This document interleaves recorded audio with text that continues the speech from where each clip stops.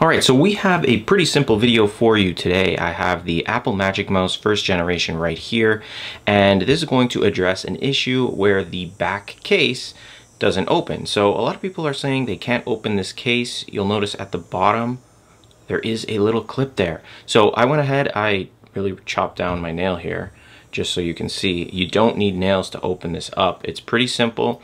You're just going to sort of push down on this little area there. You can see there's a gap.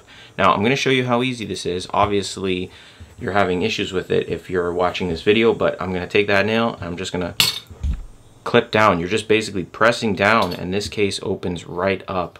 Now I'm going to close it back up. It's as simple as just putting it back in and then pressing down on the bottom. Now I'm going to address maybe what the issue is here, and if it is, there's a little gap right there at the bottom. If you have something like this, this is the SIM ejection tool. It comes with your iPhone if you've purchased one. Otherwise use like the end of a screwdriver or even an earring.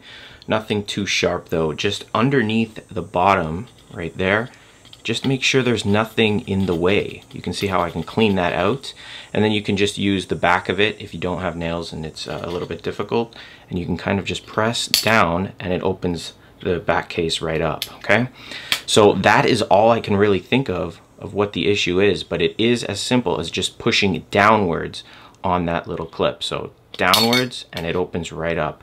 If there's an issue where it's jammed, let me know what it's kind of doing when you press down on it. Maybe the clip is damaged here, which means you might have to take it to Apple as well, but that's pretty much it. That's how this works. If you found this helpful, let me know in the comments and hit that like button. It helps the channel out.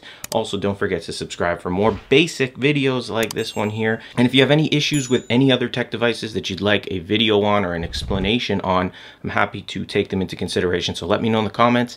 Thanks for watching. I'll see you next time.